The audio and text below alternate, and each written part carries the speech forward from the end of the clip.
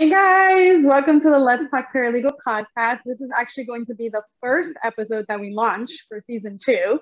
So congratulations on making it on the first intro episode. And I am, as I was saying before the recording, I am so stoked. This is literally my vision coming to life, having all you wonderful legal professionals in one virtual room. Maybe one day we'll sit in the same room, who knows? But for now, this will do.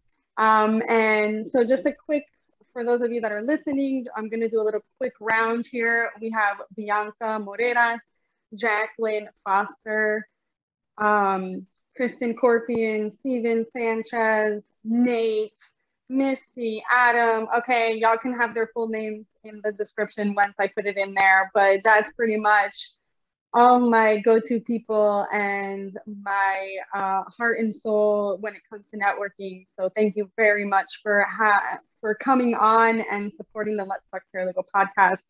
And I know you guys are going to bring a lot of stuff. We have great topics today, so why don't we just get to it? The first one is, where do you want the legal industry now? Now after the pandemic, now after everything, we're not getting to normal because it looks like it's going to get worse before it gets better. But now that we're in this new world legal industry, what are your thoughts on where you see the legal industry actually headed? Well, do you want to call on someone in particular, or are we all going to chime in on this? Misty, you already started talking, so go for it. Right? I think because, of the pandemic, I see two things happening. I see, the need rising to help with the justice gap, to provide more cost-effective representation to the people who need it. And I see our industry heading that way, and us being able to provide those sort of, smaller solutions and help people who truly need it. The other thing that I see is that as a result of this pandemic, attorneys were sort of forced to see that we aren't required to be tangible objects in an office. We can work remotely, we can work as freelancers, and we can be just as productive outside of the office as we were inside of the office all these years. And in fact, more so because we're not talking at the water cooler anymore. I love it. I think between those two things, I think we're going to see a lot of entrepreneurs out of this, a lot more innovators coming out of this. I was called an industry disruptor a few days ago.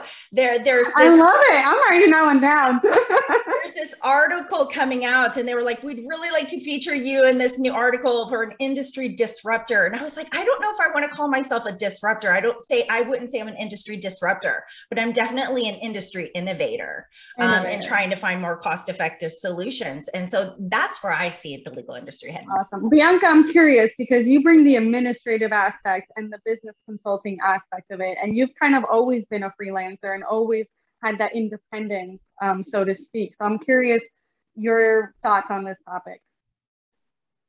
Well, I like that we started with Misty with something so positive, because more turmoil out there in the law offices. And right now I'm in about 7 different law firms. And although the plus is that people are working maybe harder and longer, they're not working always 9 to 5. And it's very evident when you make a phone call. It's very evident when your phone call doesn't get returned.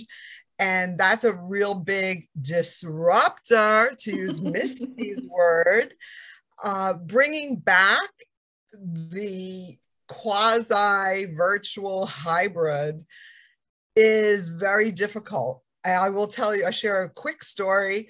I've had people at 11 o'clock like go zombie on me, and what are you doing? Oh, I'm listening to my favorite podcast. It's every day. Oops, my man, is it mine? No. And then seeing employees get up from their desk MIA in the middle of the day because they have to take their walk.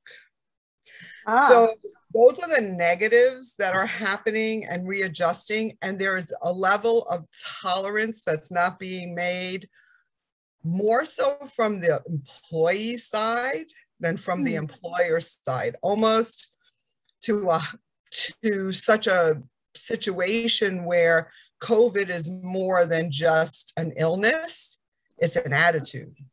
Ooh, I like that. Steven, I'm curious as to what you have to say, because you've always been in the office, right? I mean, every time I see you, you're in your office. I don't think COVID has ever done anything for you. So I'm curious to see what you think about it. Yeah, so you're right, Etta. I'm not sure if it's good or bad, but I just have never been able to work from home. So have always been in the office throughout this entire period of time. I find that I'm more productive here at the office, less distractions for me. I feel like I've got all my equipment set up the way I want. So it just works better for me. And, I think that while that's worked for me, I can understand what Misty and Bianca have said. Certainly, I do think that it's important to be a hybrid nowadays. And I know, Etta, you and I have talked about the fact that it's about versatility nowadays, more so than ever before. Because we're not in the office, some of us need to be more visible. And whether that's with your own current employer, whether it's your business that you run, or whether it's you trying to potentially get on with a prospective employer, you have to be able to show who you are and where you are and the places you can be found and what you're involved in. And we've talked about this a number of times, you and I think it's just critical nowadays that you have to be able to be versatile as well. And that means being able to do a lot of different things. I mean, on my end, so my firm, I'm a paralegal investigator. I also am involved in a lot of professional associations. I do business development for the firm. I do a lot of different things. And you know what? I'm glad I do, because I think nowadays that's where this business is headed. And by the way, that same goes for the lawyers that are involved in some of the practices that I deal with. And you do a lot of different things. And that's how you are effective, I think, nowadays. And that's where I see this business continuing to go in that direction. Talking about lawyers, Kristen, our golden girl here, she's an entrepreneur, attorney. Like I said, a word that I'm not going to say live, but she is rocking it. What are your thoughts? I'm curious, as an attorney and as an innovator, because you're very forward thinking, which is what I love about you. So I'm really curious to see what your thoughts on the matter are. So many things. I think from the standpoint of the employer and of the law firm owner, right now I'm leading a team of 10, and I'm very focused on learning what I can about how do you grow and lead a high performing team. And I think that the legal industry in general, prior to COVID, could have used some better systems and ideas around building in that cohesion and really thinking through traditional business principles, the way that Fortune 500 companies are thinking about retaining talent and onboarding talent. A lot of times, unfortunately, present company excluded, law firm owners tend to disregard some of these important areas. And I feel like now there's going to be more pressure with this digital environment to create certain things. And I'll give you examples, right? Before it was, we can't do a digital team because we can't manage them. I don't think that that's true, but what you do need, one way or the other, are clear lists of KPIs, clear management channels, so that whether you're digital or in person or whatever, your flavor of ice cream is, you are actually managing people and ensuring that they're doing what you said they needed to do. And I just don't see enough of that in our industry. And I think right now there's some level of like throwing up of the hands. We don't know how to manage all these things here at law firms. And all we really need to do is start by writing them down and developing policies, procedures, systems. They can work whether they're digital or not. I think there has to be intentionality around, if you are going to be a fully digital firm, thinking about how you're building cohesion digitally. Some folks that I know have been onboarded at new law firms, big and small, and they've never in person met anyone. So how are you going to, build that connection, get to know someone when you're not really going to coffee with them and you can only do so many like digital happy hours? It's not really the same. So I think if we could see a little bit more of that hybrid model. I expect to see it because I don't know how else you could build that cohesion 100% digital. And I think the way bigger companies or different companies do it is maybe you have a biannual team meeting, quarterly team meeting, something like that, where you actually are seeing in-person connectivity. We can't discount the human aspect of all of this, but whatever happens, I think that law firm owners who usually, I think, tend to fall into the trap of only seeing themselves as practitioners, you know, also have to think through the business side of this and how you're going to build in the systems to make this work for your team. It can be really lonely, I think, to be a junior lawyer in general. I'm not that anymore, but I talk with a lot of junior lawyers, and then to be fully onboarded and never actually meet your boss, that could be a little bit weird. So I think talking about onboarding, these are great segues, by the way. Jacyln is our onboarding guru. That's what she does for law firms, and she does staff, all that good stuff. So tell us about that. Tell us how that's going, by the way. Well, first, before I kind of go into my thoughts on it, I kind of want to echo Kristen. I think that going virtual is going to expose every single weakness in your law firm, every single one. The moment you decide to go virtual, bam, everything you didn't know was wrong, you're going to see it now.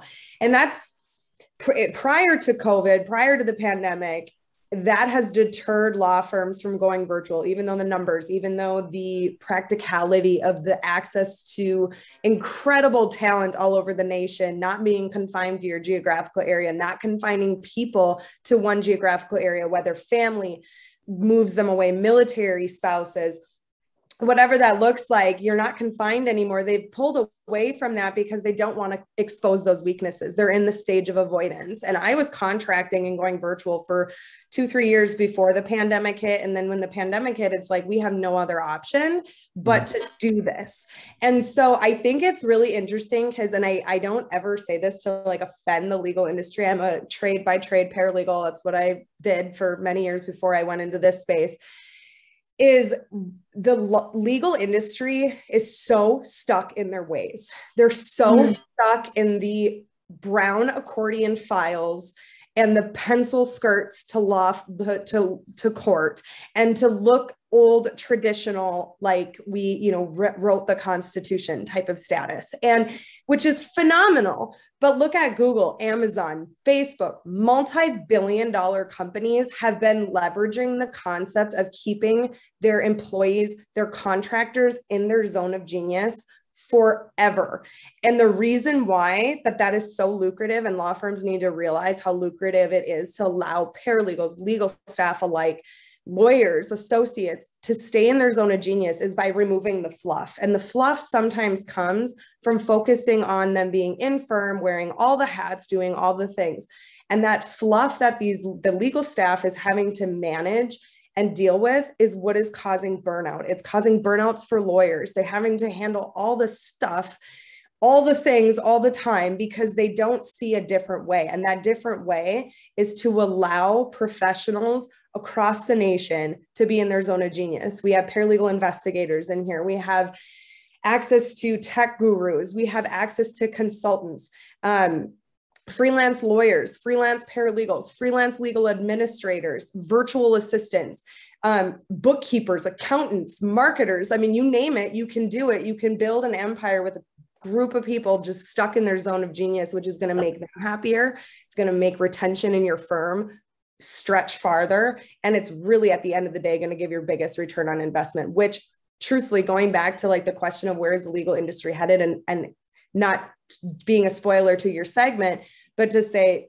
and going back to Misty's conversation, the gap to justice is so big because lawyers are so stuck in their ways and they cannot figure out how to make operating a law firm more profitable and more efficient, and to then pass on those benefits to their clients.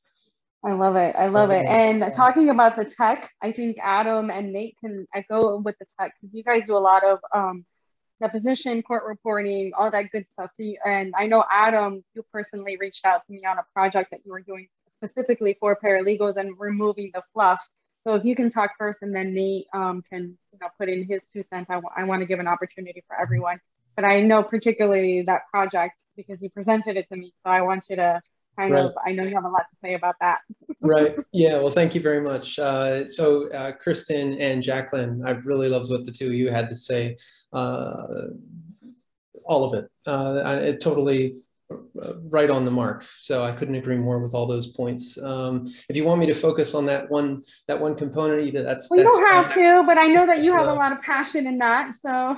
Yeah. Well, we're all about efficiencies. So we've been doing litigation support, court reporting, and as you mentioned, also ADA compliance. So that's card captioning and American Sign Language and a multitude of other services in that space for 40 years. So just like probably Nate is going to say, and a couple of others on the team here, we've been doing things remotely for over a decade. So for us, doing things remotely is kind of the ideal modus operandi, and it has been for years. So really, COVID has ushered in something completely new and completely fresh and very positive, I think, for the legal community, for both paralegals and law firms, and for vendors like ourselves, because it's suddenly unleashed endless resources. We have access to resources worldwide, nationwide, worldwide. And if we're organized well enough and efficiently enough, we can take advantage, all of us can take advantage of those resources. And I think that was unseen before COVID. I think the majority of attorneys, which make up the majority of our clients, really, and we've been working with them, as I said, for 40 years, for decades. We see them up until this past year, we've seen them stuck in their ways. They didn't want to do anything remotely. They were afraid of it, even though we have a robust tech support team that's helping them through, doing demos for them for free. It's all free. And we have, this robust online repository. That everything is very simple. We do it all for them, but they still like it the old way. And I just think to Kristen's point and Jacylyn's point, I think that there's no going back. I think the remote revolution is here to stay. And even if some people go back, maybe old timers or people who just like it traditionally, I think the majority, the trend, and that's what we're talking about today, I think the trend has shifted for good. And I think they don't become blockbuster. What's that? Let's just hope they don't become blockbuster for not innovating. Nate, you wanted to say something. I saw you raising your hand. Absolutely. Well, great points made by all. And Adam, I couldn't agree more with what you said. And without being redundant, I probably would say a lot of the same that he does. And, in my opinion, though, we're trending back to normalcy. Delta variant aside, the legal industry landscape is forever changed by COVID. I mean, that's just the way it is. So, but now we're seeing as a derivative of that consolidation, tough word to say for me. It's okay. We're all tired. It's the end of the day. Consolidation of office space. There's an acceptance of work from home policies that you never saw before. There's the global adoption of remote depositions and proceedings as a norm or as an accepted and preferred option to take the legal record moving forward. And as Adam said, folks in our space have been doing remote depots for 10 years. So this is nothing new to us. Maybe it's new to a lot of other folks, but we're on the side of getting people up to speed and training and getting them to adopt it. But I also think there's a new level of expectation by attorneys and paralegals, especially in regards to support services and what's out there. And that's just going to stay as well. Some of us have adapted to provide certain services, but now that's going to be the expectation rather than the norm. But I also see that there's a new view of sensitivity to the work-life balance, especially in regards to younger folks, family-focused legal professionals, and those who have entered the industry during COVID or just before. So like I said, without sounding too redundant and touching on everything else, I completely agree with everybody on the call. So awesome. All right, so let's go to our second. Could I ask a question, Ida? Oh, go ahead. To Nate, actually, to Nate and a few of the previous people who spoke, this could go two ways. Do you guys see do you see this consolidation that you were talking about, Nate? Do you see that resulting in clients in the legal field moving towards vendors that are a one-stop shop, where they have an entire package of, you know, tech support, court reporting, interpreting, etc. Or do you think that they're going to go move out to multiple freelance vendors? No, I think there's a benefit to keeping everything under one roof, as long as the service is an acceptable and strong level. Yeah. You know, from, you know, efficiencies, like you said, familiarity with the particular case, and just time, having to hunt down various vendors, you know, to put something together. So if a vendor can provide everything at a very high level of service, I think there's a benefit to the client to be able to do that. But, you know, you don't want to step too far over your skis and offer something that, you know, you can't deliver on. So, you know, if you are going to go down that route, I would highly, you know, vet the resources, you know, to make sure that you are getting what you're asking for, you know, not just trying to keep it convenient. And I Go ahead, Kristen. I know, Yeah, I saw you. I'm like, go ahead, Kristen. I want to go. I love the question. Okay, just three highlights for vendors and for other software platforms. One, integrations matter. Mm-hmm. We're using Clio for everything. We use LawPay for this or this for that. And whenever I see an integration, I'm like, oh, thank you, wonderful. Everything's going to play together nicely. That's going to make it easier for my team to use. Right. Two, user-friendly platforms. There are a lot of different vendors that we've used for, let's say, court reporting, and they have their own platforms, but they're difficult to use, clunky. My team is not at all shy about saying, like, this platform sucks, I don't know how to use it, and then all I'm going to hear is complaints about how difficult it's making their life, which makes my life difficult, which makes me want to use a different service. And then third, tech support. I want to talk to a human being, and I understand from a business side that, like, tech support is expensive and costly, but I'd even be willing to pay more per you know, opportunity for you to teach my team what they need to know, rather than giving me like a BS response in email that we could have figured out ourselves. Yeah, you shouldn't even have to ask for it. You should get a free demo. You should have a tech support team member right there at your side, even free of charge. You know, there should be a certain baseline of support that you get. Maybe pre-COVID, maybe that wasn't justified, but now those times have changed. You need to have that support. Seamless right now, and I agree with you on that, on Adam, Nate. It's a new industry. And I have a whole thing on technology, but we can go on for that hours. And you're right. It is an industry standard. You're right, Adam. That should be the case. And the whole goal should really make sure that everybody feels comfortable moving into, let's say, a remote deposition, moving forward, that there aren't any questions out there. This is a new area. There is going to be some hand-holding. There is going to be a learning curve for all ages and all levels of the spectrum. So that's what you should be looking for, as you're right, the industry standard moving forward from your vendors, whether it be court reporting or anything else that's going to require new technology.